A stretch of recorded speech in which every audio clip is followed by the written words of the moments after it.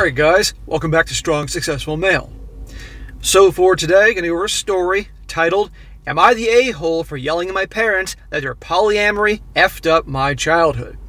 And big shout out to Ash for sending me this article or story. And guys, this is all about a young guy who pretty much tells the story of how growing up his parents had an open marriage, polyamory relationship, whatever you want to call it, where often he would see their lovers showing up at his house when he was a little kid, amongst many other things that no little kid should ever have to observe and experience ever. And to no surprise, it left him a little messed up. And I'm doing this, guys, to show you how right now we are truly in Sodom and Gomorrah 2.0. With open marriages and open relationships and plenty of other things I don't even need to mention. And of all the stories I've done on this channel, both stories I came across, stories that you guys sent me, these things are just a recipe for disaster. The only time these things work is if both parties are 100% on board of this, and in my opinion, obviously, no kids.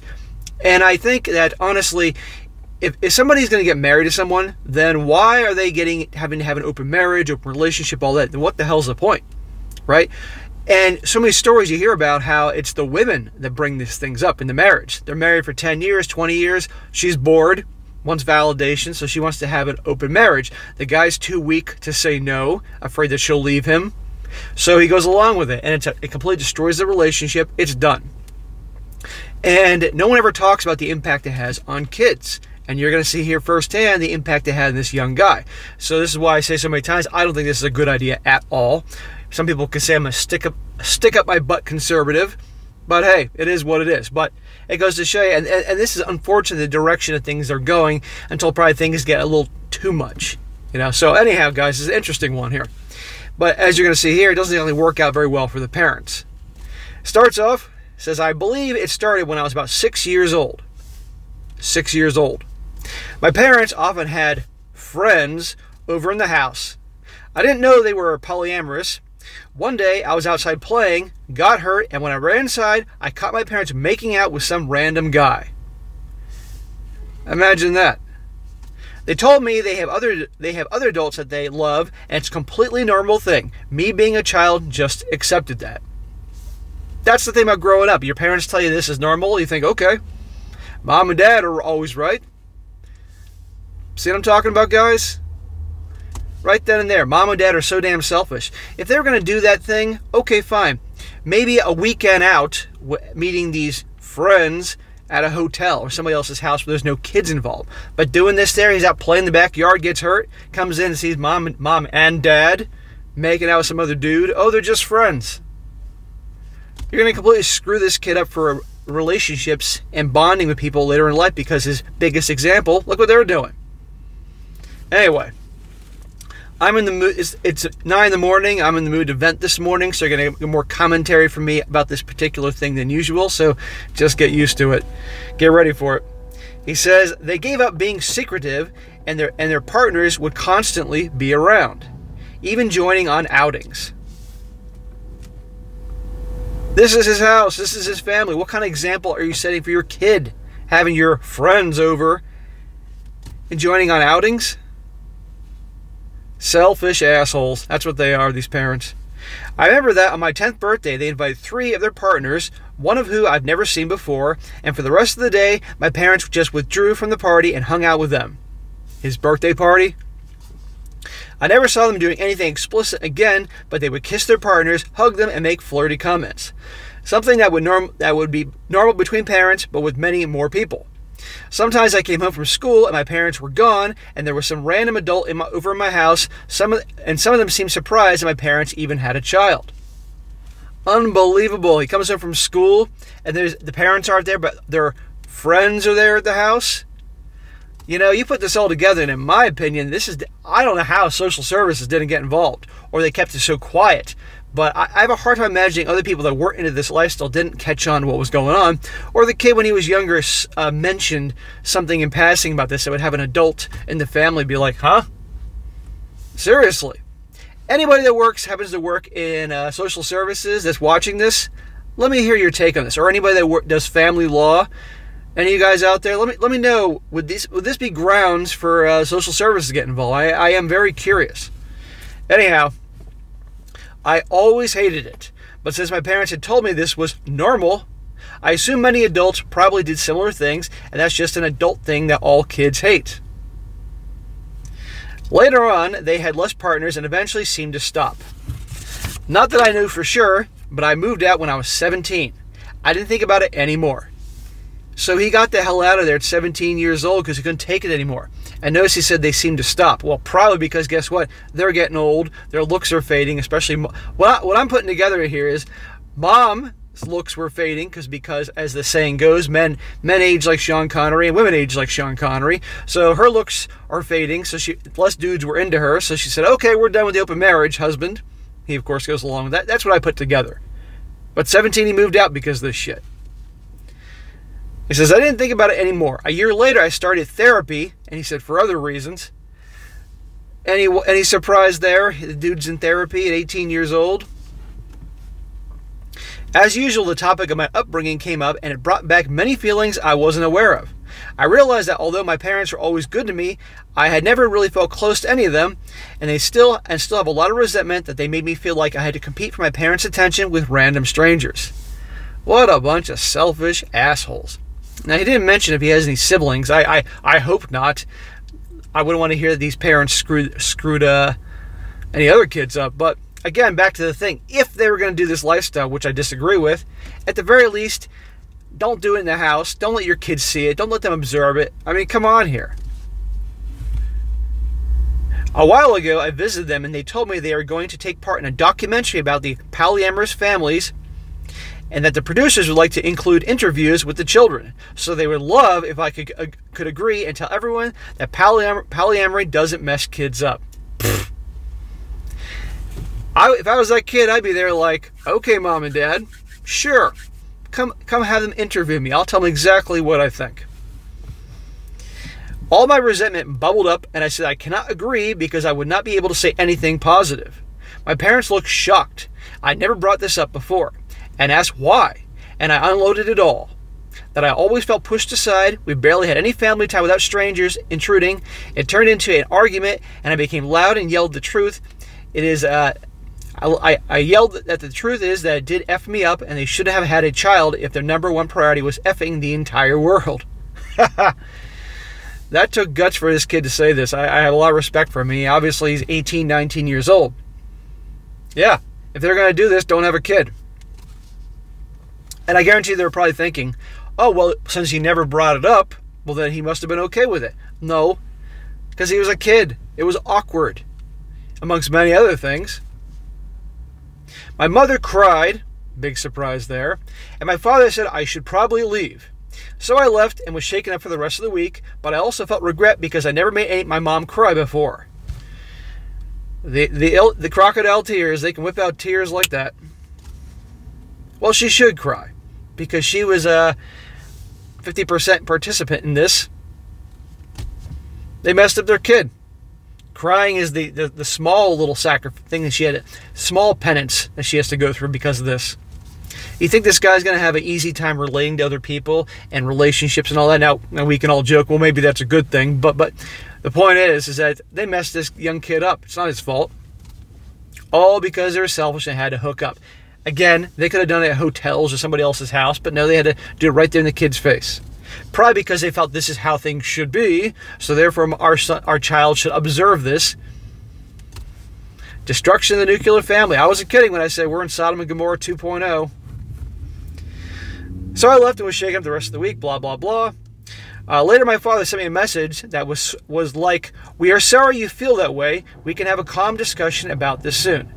That's not an apology.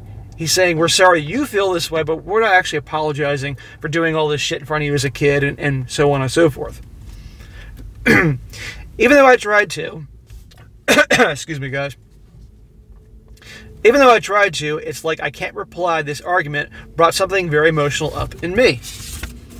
Am I the a-hole for hurting my parents over this, especially since I have never brought it up before? No, bro, not at all. They're the a-holes. Again, if they were going to live this lifestyle, they should have either not had a kid, or at the very least, did it at somebody else's house. But in my opinion, look, if you're actually going to get married together, and you're going to have a family that has some freaking traditional values, for God's sakes, okay? Instead of being so selfish and messing the kids up. This guy's messed up. You think he's going to be able to have a decent relationship with anybody ever? Okay? Or maybe he'll be on the flip side where he will definitely rush. He actually may rush to meet a girl, settle down with her too quick, have a bunch of kids in a way to make up for what he lost in childhood. And by him rushing too fast into this, can end up having a miserable life for himself if he can actually connect to her. Okay? He may marry the wrong girl too quickly. He may put up a whole bunch of her crap just to have a family because he didn't have one growing up. And of course, when you put up a woman's crap and put her on a pedestal, she's going to treat you like shit and cheat and all that. We all know this. There'll be no balance, no harmony. No, he's not the a-hole. He had every right to say that. And again, no surprise, he got the hell out of the house at 17 years old, especially in today's world where it seems like kids may at best go off to college for a few years and then they're right back home living with mom and dad into their early 30s. This guy, I'm out of here. He probably would have been having to live in his car, to live underneath a bridge, to have to live in that crazy household. No. Now, I have a few comments from the comment section I'm going to share with you guys. One guy says, not the a-hole. Do not back down and allow them to get you to recant. Notice that they said, we're sorry you feel this way, not we're sorry for doing XYZ. Right, that's what I said. They gave you a non-apology for making your childhood basically a wallflower to an orgy, no less. This blew up like Coke and Mentos. Thank you, kind strangers. Right, exactly. They didn't apologize because in their view, hey, they think this is how things should be. So therefore, they raised their kid in it. Because believe me, they really cared about him. They would have made sure he didn't see any of this.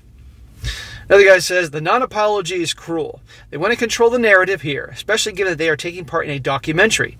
Their house of cards is tumbling down before their eyes. They are proud of their lifestyle, and their ignorant, happy bubble just popped. Right, exactly. To be honest with you, if they weren't sincere about trying to work it out with this kid, I would walk away. Move the hell on. They're selfish assholes. He goes on, he says, I mean what the hell? They left strangers for the kid to find a home. You don't know that their partners had a kid. Didn't even give anyone a heads up. It's just reckless and piss poor parenting. It's entirely self-absorbed. Their relationship took priority over their child. It was neglectful. Right. That's why I'm curious, again, if anybody that practices family law or is in social services or has any knowledge about this, what's your opinion on this? Please comment in the comment section. What could have happened? Would social services get involved? Would it be warranted for them to get involved? The family courts and all that? I think they could have. The kids observing all this, coming home and seeing random strangers in the house. You don't know what those strangers could have done to the kid. Seriously. He goes on and says, I think it might be good for the OP, original poster, to take some space, talk to the therapist, and maybe the people they trust to figure out how to best address this. This was never a healthy family relationship, and the guy is in a precarious moment in their life. Just unload his true feelings for the first time and feeling very raw, and could be ganged up on a family discussion with an agenda looming. Reinforce your feelings. They're valid. Only address them when you're prepared. I would make it clear I want nothing to do with the documentary unless you can be honest about how damaging the lifestyle was. Yeah, exactly. I mean, it's not a true documentary if everybody's saying the same thing. Him going in there and saying, no, this completely screwed me up, blah, blah, blah. But then again, probably for legal reasons, they wouldn't want the kid sharing the story about how he walked in to the house and mom and dad weren't there and there was some random stranger in the house. That probably wouldn't go too well. But anyhow, and he says, not the a-hole. Take care of yourself. Time to prioritize your own well-being. Right. Guys, you got to take care of yourself in this world. And as I've talked about this before, how, a lot of people they'll be strong and not tolerate any BS and crap from other women, from friends, from coworkers, random strangers, but they'll have a weakness for family.